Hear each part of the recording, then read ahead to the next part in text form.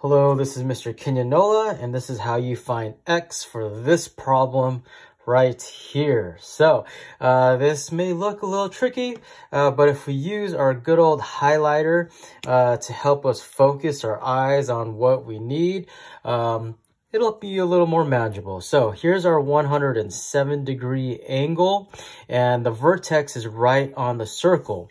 So we have this angle, which is an inscribed angle because the vertex is on the circle. And so this inscribed angle, its intercepted arcs or arc is this entire arc right here. Let's actually use a different color just to make it a little more colorful, and we can see it just a little better. So this right here, our inscribed angle and its intercepted arc. So this neon angle is eating this orange arc right here.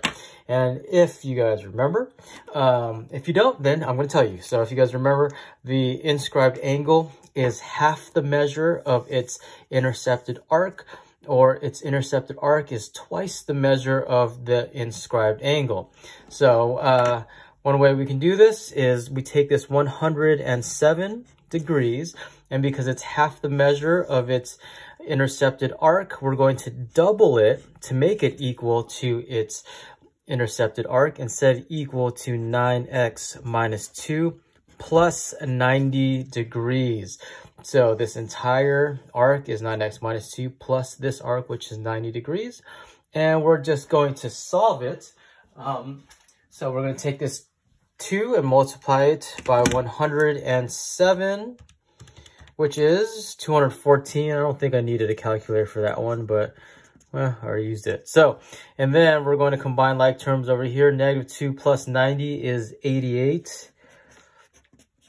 And then we're going to take this 88 and bring it over to this side by subtracting the 88 on both sides.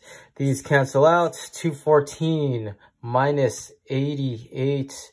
Make sure that's a negative, or minus 88 is 126 equals 9x. And the opposite of multiplication, because this is 9 times x, is division. So we'll divide both sides by 9. These 9s cancel out. And let's see if we get a whole number. So divided by 9, which is 14. So x is equal to 14. It's not 14 degrees, but it's just 14. And there you have it. That's how you figure out what x is when you have an inscribed angle that eats 2 arcs. You just add those 2 arcs together and set it equal to 2 times that inscribed angle. Hope that helps. Have a great day.